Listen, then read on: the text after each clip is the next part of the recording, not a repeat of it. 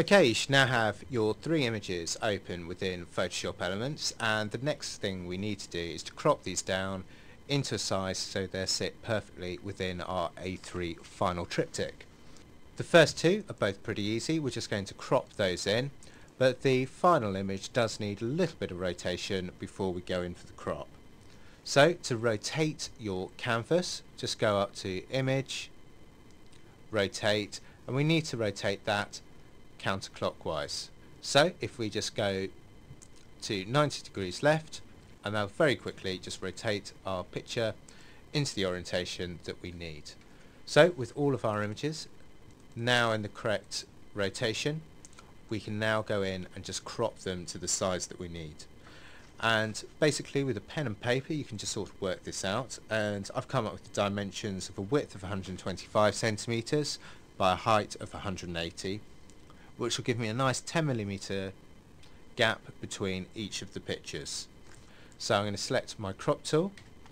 Then if I go out to aspect ratio and use photo ratio, I can actually see here that my resolution is 240 pixels, and at the moment my width is 43 centimeters by 28 centimeters.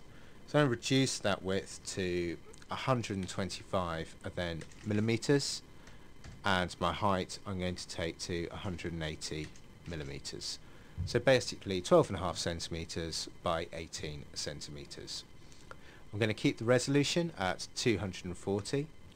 Then if I just go Control minus, I can just zoom out slightly from the picture, and what I want to do is just to crop in.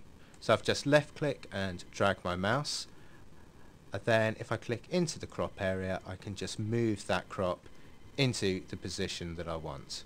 So when I'm happy with the crop position, just hit the commit button and that'll crop that picture down to size. Now if I go to the image bin at the bottom, I can do exactly the same for the other images. Again, just dragging the crop box to take in all of the picture that I want, double click it, and that'll confirm my crop. And I'll just do that for the final image as well. Okay, so we now have our three cropped in images. They're all exactly the same size. And before we go and place those onto our new document, what I want to do is apply a little bit of a layer style just to really sort of kick out those colours and get something which looks really quite arty and creative. So to do this we're going to use blending modes, and a very quick technique which is always great for just really enhancing and getting a very stylistic look to your pictures.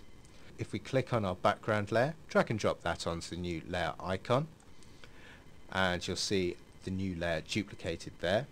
Then very quickly just go Control or Option U to open up our hue saturation dialog window, and we're going to drag our saturation right down to -100. So we'll just click OK to confirm that. Now if I go to my layer blending modes, and all I want to do is just choose soft light. So you can really see the difference that has. It really pulls out the detail and also intensifies the colour.